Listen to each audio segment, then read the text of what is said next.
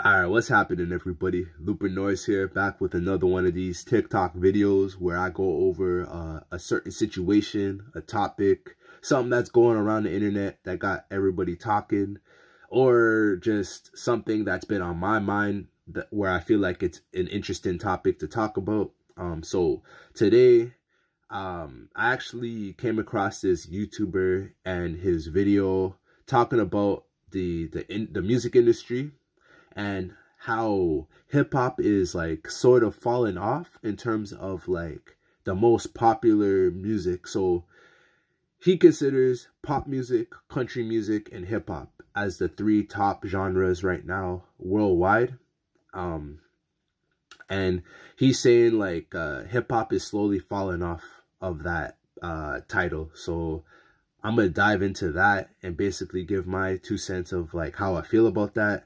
I disagree with it, but I'm explain exactly why I disagree with it. Before I get into the topic though, just want to quickly say September 14th, I have a brand new song coming out, Cursor.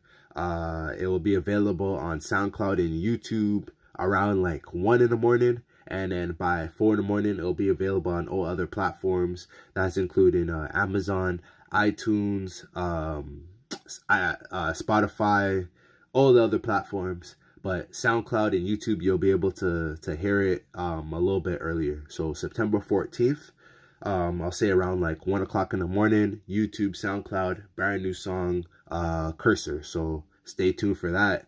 And I also got a Patreon going on right now. I'm going to upload some more videos this week coming.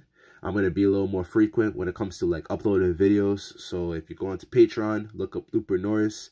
If you want to learn my songwriting, beat making techniques, I'm going to talk a lot about that on my Patreon account. So stay tuned for that if you are interested. Yeah, so now this topic here. So I came across this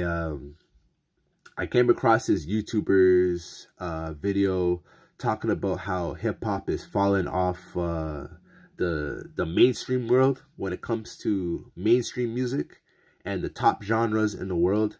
He's basically saying that hip-hop is falling off. And I think this quote comes from the fact that all this year we haven't had one hip-hop song hit the #1 spot on any music charts. It could be different now, because I haven't checked, but I'm pretty sure that's what this quote came from. The fact that there hasn't been a #1 track, a #1 hip-hop song hit the charts. And every single year since hip-hop started, I think there has always been at least one song every single year that's gone #1 on all the music industry charts when it comes to like popular music. And this is the first year where there hasn't been one. So a lot of music fanatics and a lot of industry people are starting to think that hip-hop might be falling off of like the pop world, the mainstream world.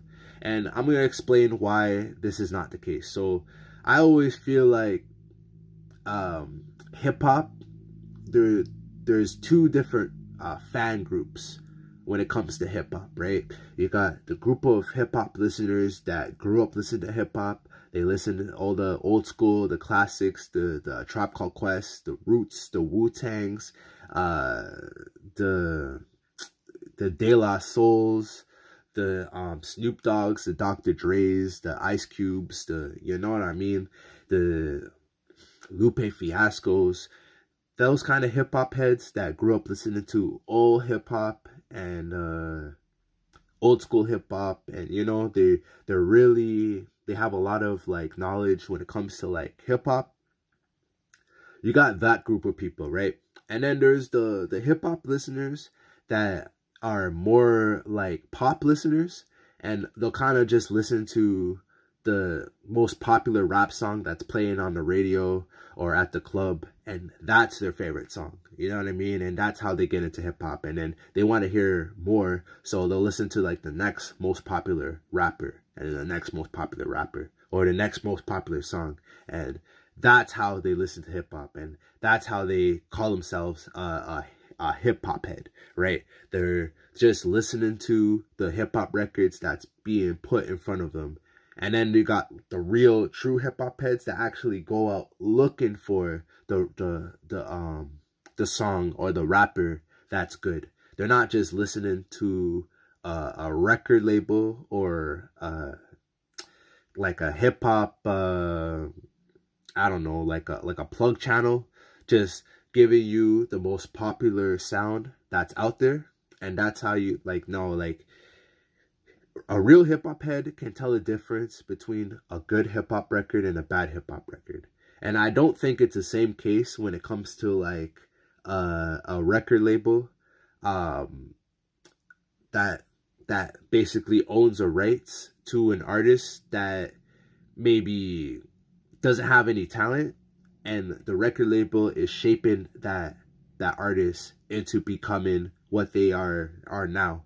And they're basically just like a superstar pop talent that's using the art of rapping and hip hop to make their music, but they're truly just a pop star at the end of the day.